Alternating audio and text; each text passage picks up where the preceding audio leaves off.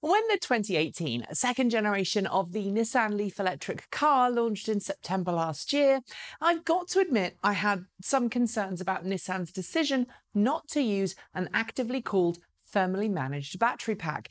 After the battery pack problems of some first-generation LEAFs, mainly premature aging in high-temperature states, it was expected that Nissan would learn from its mistakes. But it didn't, putting a higher density battery pack in the same physical space as its previous first-generation LEAF battery packs. Soon after that car, the 2018 LEAF, hit the market, it didn't take too long for Nissan customers to start complaining about the thermal throttling on quick charging that Nissan was applying to keep the 2018's LEAF's 40 kilowatt-hour battery pack safe. Although cars could usually have one rapid charge per day that wasn't thermally throttled, subsequent rapid charges, especially in hot weather, left DC quick charge times increasing to hours rather than minutes. #Rapidgate. Nissan said soon after the launch of the 40 kilowatt-hour 2018 LEAF that we'd see a longer range variant hit the market a year or so later. Called the LEAF E+, it was promised with a longer range thanks to a 60 kilowatt-hour battery pack, a faster 0 to 60 time thanks to more powerful motors, and 100 kilowatt DC quick charging, twice the power of the current 40 kilowatt-hour model. And since the battery pack would be made by LG Chem, a first for Nissan, we assumed it would come with liquid cooling and heating, just like many other LG Chem battery cars like the Chevrolet Bolt EV. Now it turns out that's not the case, at least according to current reports, and I'm going to tell you what that all means in just a second. But first, I'd like to thank Climate Exchange and its third annual Carbon Raffle for supporting this show. Enter today at carbonraffle.org for a chance to win your choice of a Tesla Model X, Model S or Model 3 Performance Plus as first prize, with a Tesla Model 3 all-wheel drive and Tesla Model 3 standard range as runners-up prizes. The news that Nissan isn't going to have a liquid-cooled battery pack for the Nissan LEAF E+ comes courtesy of Electrive, which reported earlier this week that German Nissan dealers were told at a closed event that the 60 kilowatt-hour LEAF variant would not have a liquid-cooled battery pack. The reason? Well, it's less clear. If I had to guess, I'd say it's because the 60 kilowatt-hour LEAF uses exactly the same base platform and chassis as the shorter-range 40 kilowatt-hour variant, and while it's using different battery cells from a different manufacturer, I'm going to guess that Nissan engineers felt that engineering an active liquid cooling battery system was simply too complex. I should note here that this is my take on this, and I've not been able to get anyone from Nissan to either confirm or deny my theory. But if we're talking space, it kind of makes sense. The physical battery pack space for a Nissan LEAF E+ is just the same as that for the 40 kilowatt-hour LEAF, and having seen the way the latter is engineered, there's really not a huge amount of space for extra cooling and pipes. In other words, it's poor engineering, and that's going to put a lot of people off the longer range LEAF. However, there are a couple of things to bear in mind here before you get all angry in the comments section. First, and most importantly, is the news that Nissan plans to use the same fan-based cooling system found in the Nissan ENV200 electric minivan. Rather than pump liquid coolant around the battery pack via specially thermally conductive chiller plates, as is the case in the Bolt EV, the ENV200 has a small radiator stationed at the front of the battery pack, which connects to the van's air conditioning system. Coolant is pumped into the radiator, and then a fan behind that radiator pulls air into the battery pack through the fins of the radiator, cooling the air and force air conditioning through special chambers in the battery box.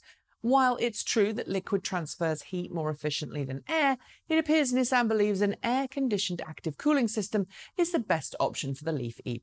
And if you consider that the physical volume of a battery pack is far less than the interior of a car's cabin, and air conditioning can usually keep you chilled on a super hot day without any problems, it's certainly technically possible to keep the battery pack cool with air rather than liquid. And so far, I've heard of no major problems with this system in the Nissan ENV200, which Nissan designed to be rapid charged far more frequently than the LEAF due to its target market, that's commercial vehicles.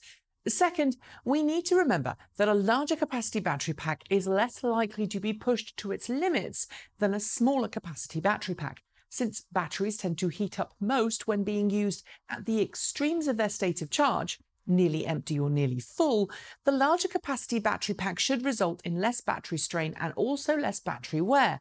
Less strain means less heat, which keeps the pack cooler.